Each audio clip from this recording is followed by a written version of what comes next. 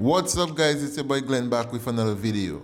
So Apple just announced the new iPhone SE, a phone confirmed to be powered by the flagship A13 Bionic chip for just $399. Stay tuned for more details.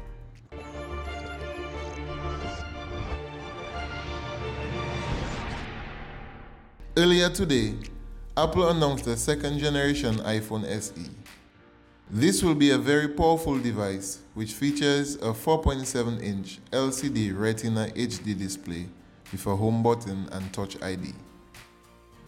Although a screen that size is considered to be small by 2020 standards, for the SE line, it's actually big.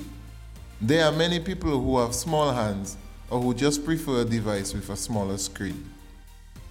If you are one of them, you may not be happy as the second generation iPhone SE only comes in one size. The reason Apple did this is simply a matter of numbers. 4.7-inch iPhones have been the most successful for Apple in terms of sales, having sold upwards of 500 million units. According to Apple, the iPhone SE features the best single camera system ever in an iPhone.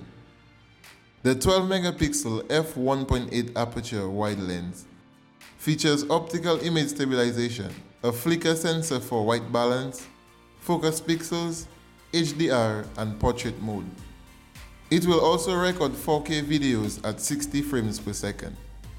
Unfortunately, because it only has one camera, it uses machine learning to detect depth and faces, which means portrait mode will only work on people. So this means no cute portrait mode shots for our pets. It also has a 7-megapixel front-facing camera, which Apple claims has stereo audio recording as well as cinematic video stabilization. The new iPhone SE has pretty much the same footprint as the iPhone 8, which means if you plan on getting one, your old cases will fit.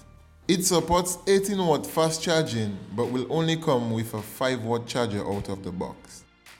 The amount of RAM and battery capacity are still unknown, as Apple have not made that information public yet. iPhone SE will come in 3 colors: black, white, and product red. Pre-orders will begin this Friday, April 17th, starting at $399 US for the 64 gig version. The new iPhone SE is very appealing, especially with a flagship processor and a low price tag. It is a direct competitor to Google's Pixel 3a, which also retails for the same price. It will be very interesting to see sales figures for this device as the world continues to grapple with a global pandemic. If you like this video, please leave a thumbs up and subscribe to my channel for more tech-related content. Here's a video on the new 2020 iPad Pro. Enjoy. As always, thanks so much for watching. See you soon. Peace.